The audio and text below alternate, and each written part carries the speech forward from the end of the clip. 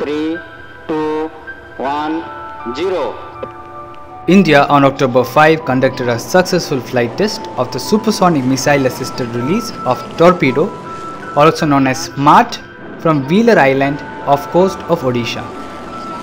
All mission objectives, including missile flight up to the range and altitude, separation of the nose cone, the release of torpedo and deployment of velocity reduction mechanism, or also known as VRM, were met perfectly in the flight test.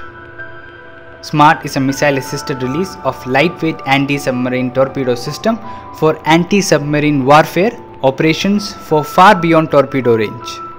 This launch and demonstration are significant in establishing anti-submarine warfare capabilities of India. DRDO describes SMART as game-changer technology demonstration in the anti-submarine warfare. The latest test of the torpedo comes after DRDO successfully tested laser-guided anti-tank guided missile on September 23rd in Ahmednagar, Maharashtra.